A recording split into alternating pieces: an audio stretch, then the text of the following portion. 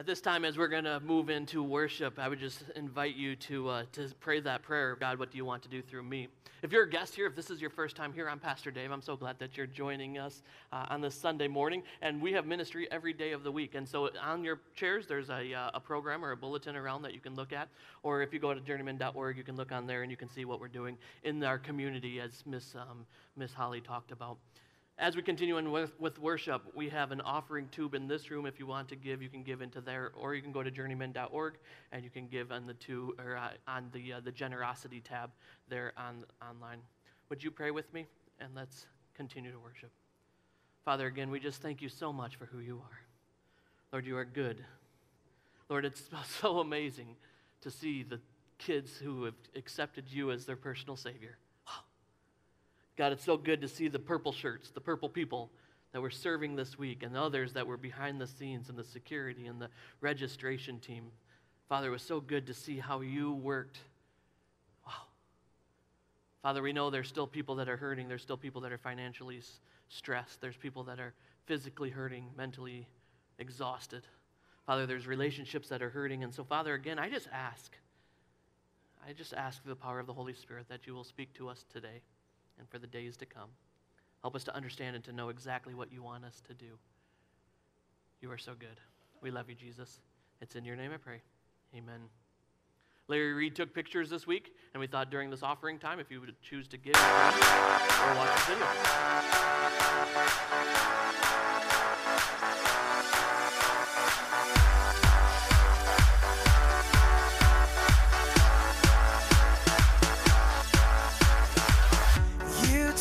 My life, you gave me a new start, gave me a new start.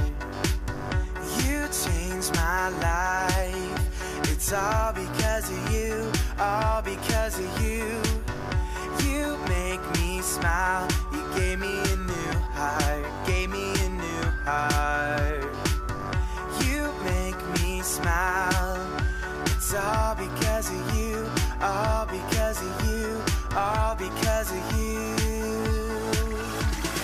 All I wanna do when I think about you, when I think about you, Jesus. All I wanna do when I think about you, I wanna jump, hey, hey, hey, hey. I wanna jump, hey, hey, hey, hey. I wanna jump, hey, hey, hey, hey. When I think about you, saved my soul. You gave me a new song, gave me a new song. You saved my soul. It's all because of you, all because of you. You make me strong. I know you're with me, I know you're with me. You make me strong. It's all because of you, all because of you, all because of you. All I wanna do when I think about you, when I think about you, Jesus. All I wanna do when I think about you, I wanna jump, hey, hey, hey, hey. I wanna jump, hey, hey, hey, hey. I wanna jump, hey, hey, hey, hey. I wanna jump.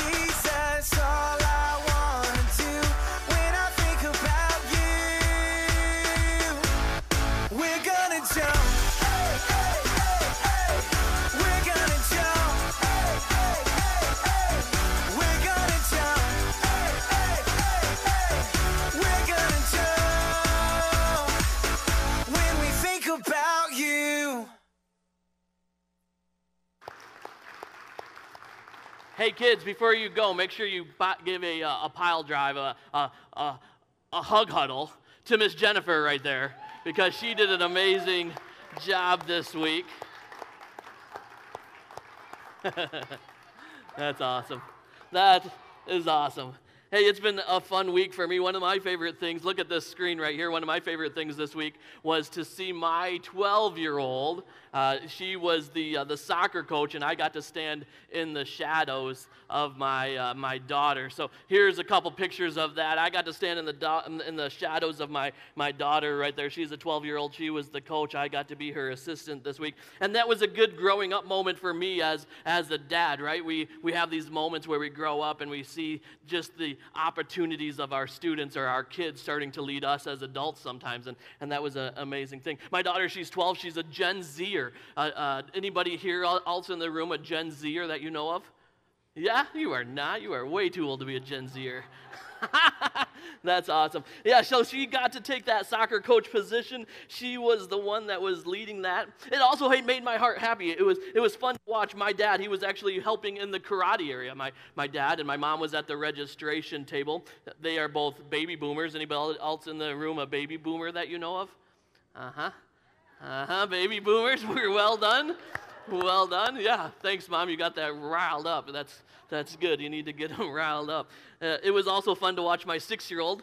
She was in the, where was my 6-year-old? She was in the dance and cheer, right? Yeah. She was in the dance and cheer, and she was having a great time. She's Generation Alpha. All of the Generation Alphas just left the room. They all went into their own kids' room over there.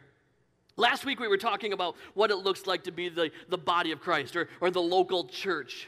And we talked about how we as the local church, we have different strengths and we have different pieces and we have different gifts that we've been giving. And this is important for the local church to be able to move forward. 1 Corinthians chapter 12, verse 27, this is the Apostle Paul. He's telling us what it means to be the local church. And what he says is this. He says, all of you together are Christ's body and each of you is a part of it. You see, what the Apostle Paul is telling us is not only do we have gifts and strengths and we're all working together as the body of Christ, but what it's also telling us, what I believe Paul is also telling us, is that all generations matter inside of the local church. In my family, we have baby boomers.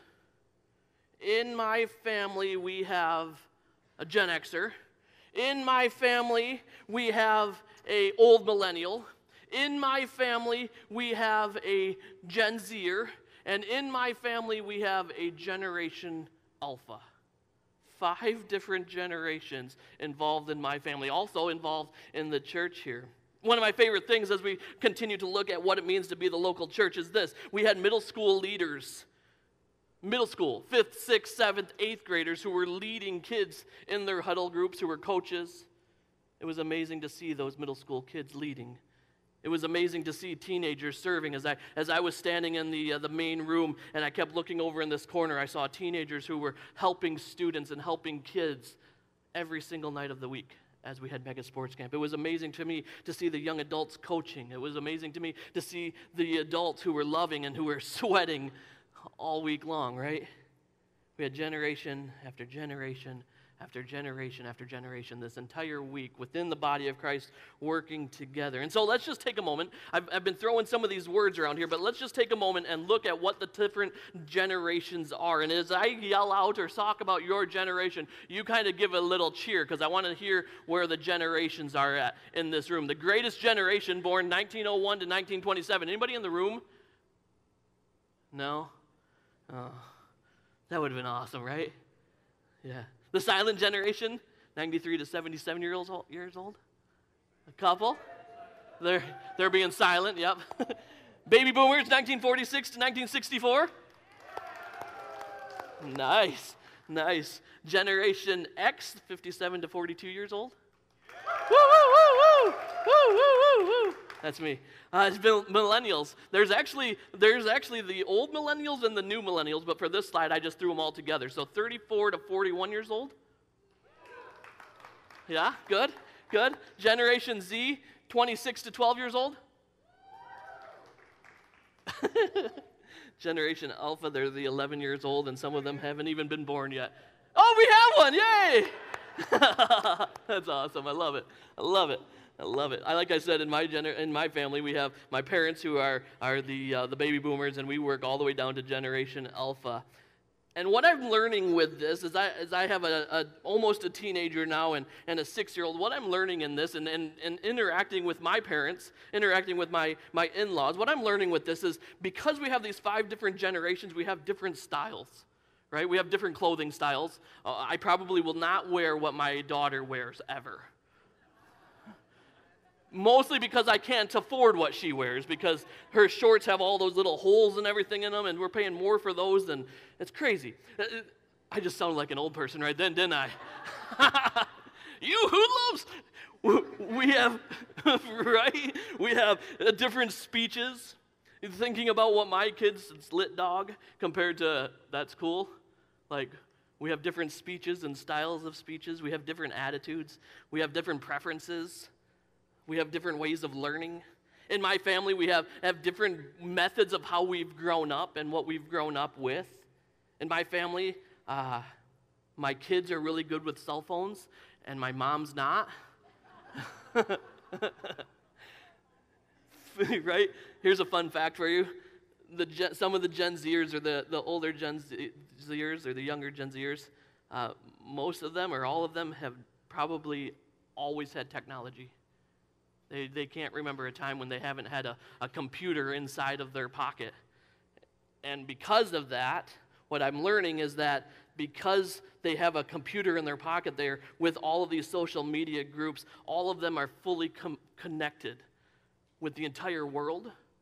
But statistics show me that they're probably the most disconnected with the relationships of all generations. Wow. How does that, as the body of Christ, how is that as the church, Journey Ministries, this local church, how do we interact with Gen Zers who are technology-based and my parents who don't know technology? How does this work? What does this look like for us? How do we be the body of Christ? Here's some more interesting facts. This is from pewresearch.com. It says this: the evangelical, so they've talked to adults, and in the evangelical Christian age groups, this is where we see a breakdown. Silent generation, there was 14% of all adults were probably evangelical Christian. 35% of the baby boomers, 28% of the Generation X, 12% older millennials, 11% younger millennials. In Pew Research, they tell us that the unaffiliated group, so these are adults that are unaffiliated with any religion, 22% of the silent generation, 5% of the baby boomers, 28% of Generation X, 22% of older millennials, 22% of younger millennials. These statistics, and you can see that's just the evangelical Christians and the unaffiliated. I didn't put in all of the other different types of religions that people are following. What happened between the silent generation and the baby boomers for that evangelical Christian number to grow that quickly? What happened from the baby boomers into the young millennials for that evangelical Christianity movement, relationship with Jesus Christ, to see where we're at today? What happened there? I was talking with, actually, it was Mark Jones earlier today, and we were just kind of discussing this and talking about this, and some of the biggest things that came to mind quickly: we took prayer out of 6 schools. We started not teaching the Bible. We started sports. We started activities. And now what we're seeing is, from those, we're seeing the statistics of what took place inside of our families, from the different generations being involved inside of the church. There was a U.S. swimmer. This was recently. Her name was Anita Alvarez. She was participating in this world championship swimming. What's it called? It's when they do like the ballet stuff in the swimming pool. Synchronized swimming, thanks. She was doing synchronized swimming in Budapest in this world championship. And her coach noticed that she started slowly sinking to the bottom of the pool. And so her coach, Andrea Fuentes, she scanned the pool deck and she jumped in before the lifeguards could jump in. In that split-second moment, she jumped in and she rescued her swimmer, Anita. Chris Davis, he actually said this about the incident. This was put on Facebook by Chris Davis. He said, "This image right here that you see, this image reminds me of the importance of coaching and mentoring. This coach had the ability to recognize when Anita was under longer than she normally is. The coach had the desire to help. The coach had the ability to help. This coach acted while others were still watching on the sideline. We have way too many young leaders drowning right now, especially in our church. I personally watched many friends walk away, and unfortunately, a couple even took their own lives due to the pressure that comes from navigating church leadership. Every Paul needs a Timothy, and every Timothy needs a Paul. If you're a young person that does not have a mentor, find one now. If you're a seasoned vet that does not have a mentee, find one now. When one of us drowns, we all suffer." Powerful words, right? Update, Anita Avera is the swimmer. She's good. She was checked out by the medical team there. She's good. Actually, what I was reading is this happens often because they try to control their breathing so much during these competitions that they literally pass themselves out because they're trying to go as much as they possibly can. So she was good, but her coach recognized when she was in trouble. As we start looking at what the generations mean within inside of our church, as we start looking at what the generations mean inside of the local church here at Journey Ministries, I think it's so important for us to understand and to know each generation and invite each generation into the room. Larry Reed, he took pictures, and this was one of the pictures that he took, multiple of these pictures, and this just, it makes my heart so happy to look at the different generations that are reaching our kids. It's the different generations coming together as the body of Christ and in being involved in these faith-based conversations. And Purple people, I would challenge you that not only would we do this during Mega Sports Camp, but we would do this every single day of the week as Christ followers. That we would be the church, not just here inside of this school building or when we're doing a special event, but we would be the church of generations every single day of the week. Timothy was a young man who began to travel with the Apostle Paul. And I can imagine that Timothy probably had the soccer yellow jersey on. And the purple Paul, as the coach, was leading Timothy through what it means to live life. And young Timothy, he needed to be humble. He needed to listen. He needed to be able to understand. He needed to be able to respond to Paul's teaching. And Paul, he really needed to have patience. Some of us needed to have patience this week, right? I know I need to have patience with my Gen Zer and my Generation Alpha. And so what was taking place here is Timothy, he was being humble, he was listening and being taught by the coach, Paul, and they needed this patience together, and they needed to be able to teach together. But what happened here was this strong mentor-mentee relationship started to form, and this relationship happened, and because of this relationship, we saw that the good news has spread over all of the world, because of this relationship with Paul and with Timothy. And this week I saw mentor and mentee relationships forming. And I saw the good news of Jesus Christ being spread. What did Miss Jennifer say? 33 kids accepted Christ as their personal Savior? What? Yeah. Why did that happen? It happened because we were willing to get a little uncomfortable within the different generations.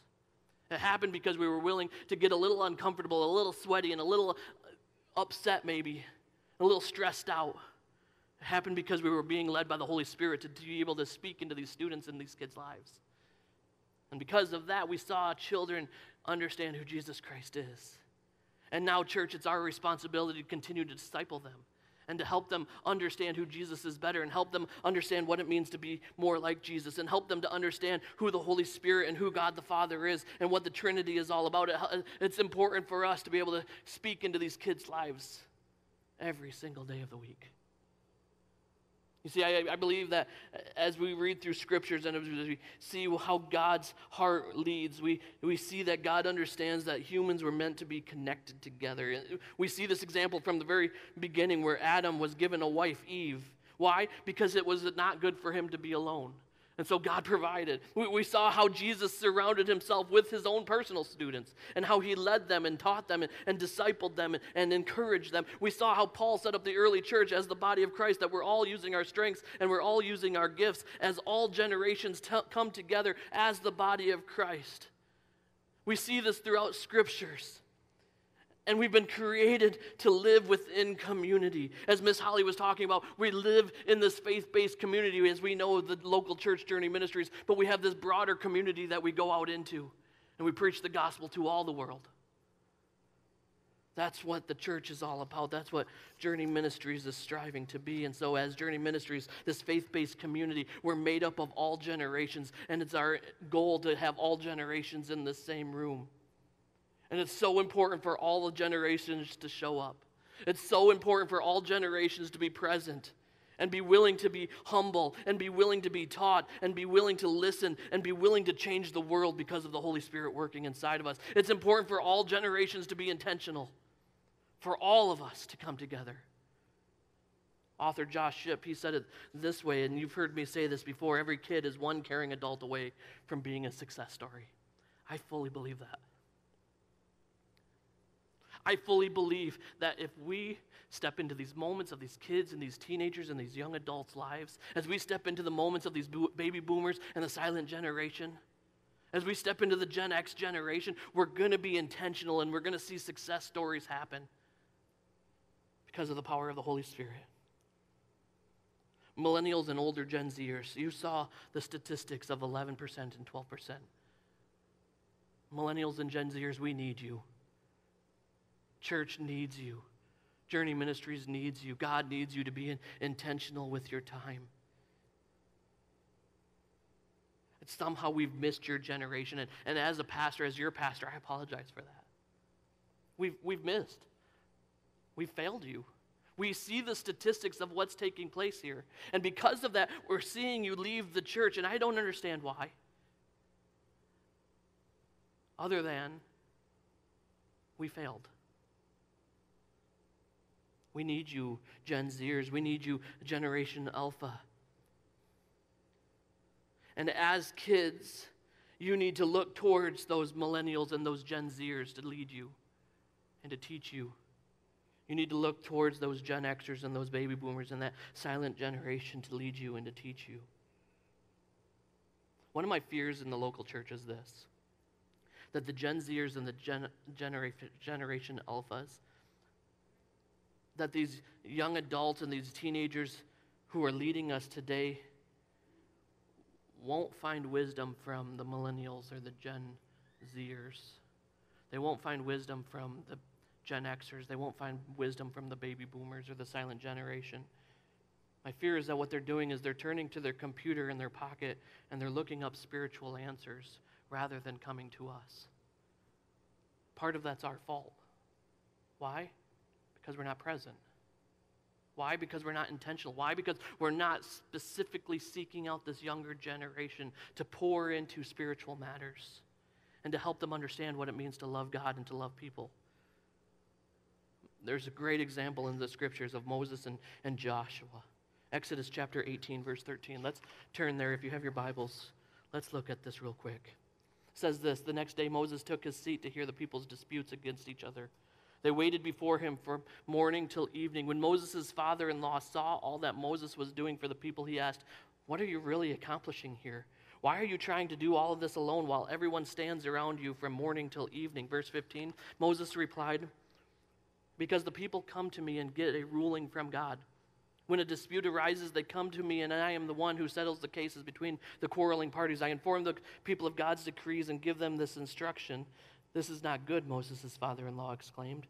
"You're going to wear yourself out, and the people too. This job is too heavy of a burden for you to handle all of this by yourself." You see what was taking place here is a lot of people were wandering through the desert. And Moses was trying to help through all of these situations. And finally, Moses' father-in-law, a different generation, Jethro, comes into Moses and he speaks truth into Moses. He says, "Listen, you're burning yourself out. You're going to get exhausted. You're going to get tired. You're not sharing the load. We're not being the church." And so Moses listened to Jethro. And Jethro continues to encourage and to teach and to develop Moses and his leadership skills. And finally, Jethro takes off. He goes back home, and Moses is here now leading his people. And soon he starts to pick different people to help lead this. He starts to find different people that he's going to pour into and mentor and encourage. And Joshua, he's one of the young leaders that Moses picks. And he says, Joshua, I'm going to pour into you. I'm going to help you understand what it means to lead. I'm going to intentionally develop you, Joshua. Exodus chapter 24, verse 13. So Moses and his assistant Joshua set out, and Moses climbed up the mountain of God. You see what was taking place here is Moses intentionally took Joshua up the mountain where Moses was receiving those 10 commandments. Joshua was there. He was understanding, he was seeing, he was checking out to see what it meant to follow God with all of his heart, to listen to God. And Joshua was there to hear from Moses and to see what Moses was doing. Exodus chapter 32, verse 19. When they came near the camp, Moses saw the calf and the dancing, and he burned with anger. He threw the stone tablets to the ground, smashing them at the foot of the mountain. You see, Joshua, he saw Moses respond in righteous anger. Moses was upset with the church. He was upset with the way Christ followers, or at this time God followers, were responding. And Joshua was able to see how Moses responded to the people. Exodus 33:11. Will you bring me my drink, please? Exodus 33:11. Inside the tent meeting. Thank you. Inside the tent of meeting, the Lord would speak to Moses face to face as one speaks to a friend. Afterwards, Moses would return to the camp. But the young man who assisted him, Joshua, son of Nun, would remain behind in the tent of meeting. You see, what was taking place here is Moses was teaching Joshua what it meant to have a personal, quiet time with God. In this moment, Moses was having a holy communion with God, and Joshua was outside of the tent, understanding and seeing and knowing exactly what was going on. Joshua was being mentored by Moses. And as Moses mentored Joshua, he brought him along and he taught him and he showed him. Joshua was humble and he was ready to learn. And Moses was patient and he was ready to teach. And throughout all these moments of critical moments, Moses, he taught Joshua, and he said, here's what it means to pass on truth to the next generation. I learned from my father-in-law, Jethro, and now I'm taking it and I'm teaching you, Joshua, what it means to go out into all of the world and to lead and to teach and to be this Christ follower, this God follower at this moment, to understand what it means to be a part of this church. At 120 years old, Moses died. And as I read that and I looked at that, I realized we really have no excuse. 120 years old when Moses died. We don't have an excuse. And what the other thing that I thought of is ministry doesn't have a retirement age. If you're a Christ follower, you continue to minister every single day of the week, up until you're dead. This generation needs you. My 6-year-old and my 12-year-old need you millennials and Gen Zers, the old Gen Zers. I need you and your wisdom. I need you to teach me and to help me, and you have no excuse. Ministry doesn't have a retirement age. Let's continue to see what happens to Joshua. Judges chapter 2, verse 8. Joshua, son of Nun, the servant of the Lord, died at the age of 110. They buried him in the land he had been located at Timnath Serah in the hill country of Ephraim, north of Mount Gosh. You see, what was happening here is Joshua, Moses has died, 120 years old. Joshua, now 110 years old, has died. He's grown up in this generations. He's been taught. He's understanding what it means to lead, and now he's leading a different generation. And what we see here is that, sadly, Joshua's leadership is very different compared to Moses's. Judges chapter 2, verse 10. After that generation died, another generation grew up who did not acknowledge the Lord or remember the mighty things he had done for Israel. Why is there such a contrast with how Joshua led and how Moses led? I think it's this. I could not find any type of record with Joshua investing into anyone else. I couldn't find where Joshua was intentionally developing other leaders.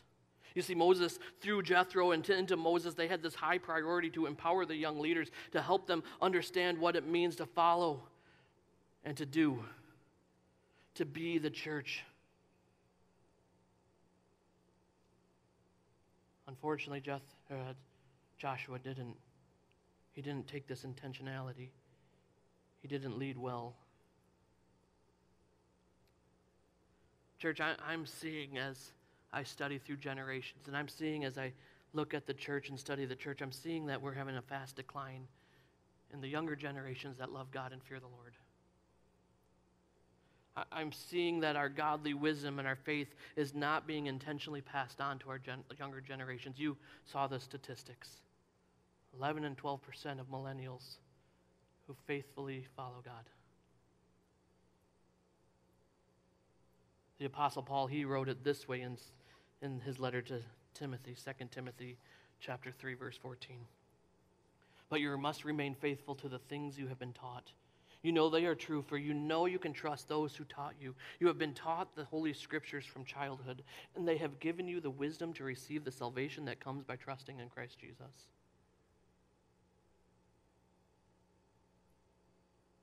Body of Christ, all generations together. It's our responsibility to learn the things that we've been taught and to teach.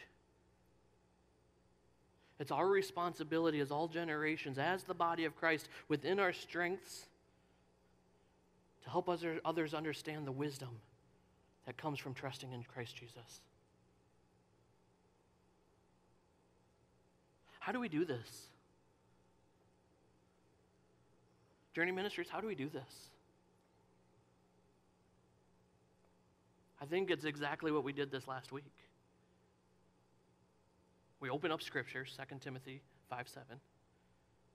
We helped kids and teenagers and young adults and whatever generation you're a part of, we take those scriptures and we help them understand what it means.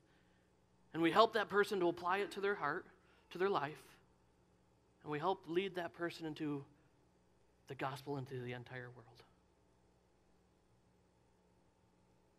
What does this look like, Journey Ministries? It looks like Miss Jennifer, as she has 90-something kids here on a Sunday, or on a mega sports camp week. It looks like having 40-plus middle school kids running around the Journey Center on a Thursday. It looks like 20-something high school kids running around on a Sunday night. And it looks like you getting involved in that. It looks like those resources that are out on the table where the Journey Ministry banner is, and you can pick those up, and you can read through the book of Psalms with your students or with your kids or with your family. They're out there. Pick them up. It's a resource that Miss Jennifer made just for you. It looks like us as the generations teaching wisdom through action. It looks like us as all generations intentionally coming alongside of somebody. It looks like us being the church every day of the week. Will you pray with me? God, I'm so thankful for who you are.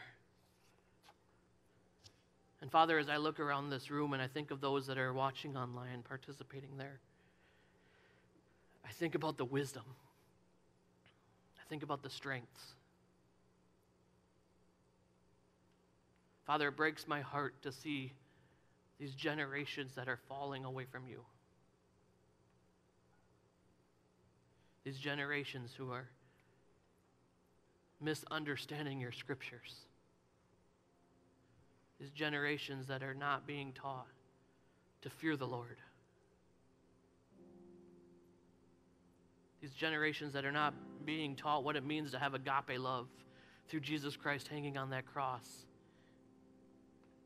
Perfect God, perfect human, being a sacrifice for our sins.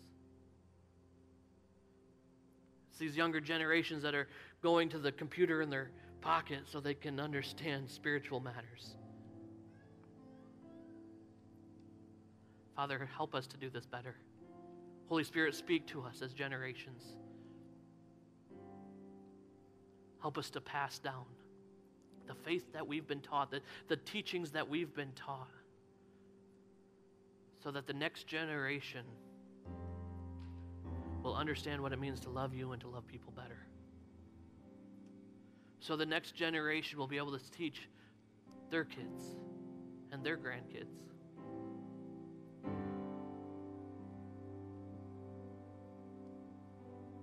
God, this is important. You've created us for community. You've set up the local church and the global church.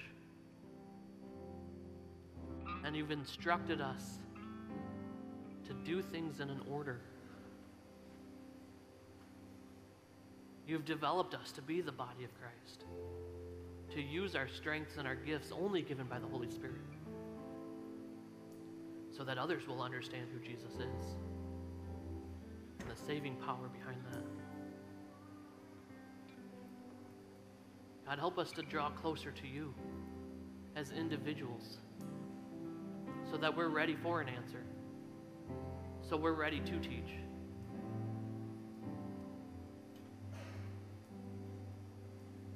Help us, Father, to be Moses, to pour into the next generation. Help us, Father, to be a Jethro, to encourage and to rebuke and to guide. Father, help us to be like Joshua, to be held accountable and to see and understand what it means to faithfully serve you. And Father, help us to go into all of the world and to preach the good news of Jesus Christ. Give us courage to stand up when others are kneeling. Give us courage to use our voice in a loving, practical way that is driven by the Holy Spirit, but to do it in such a bold way that people stop and listen. Father, I see what's happening in the world around me. There are hurts and there are pains, but you are God and you sit on your throne. You are the creator of heaven and earth, and nothing that is taking place catches you off guard or surprises you. You are full authority. So God, as we continue on with worship through song, be pleased, be honored, and be praised. In Jesus' name I pray. Amen. Will you stand with us and sing, please?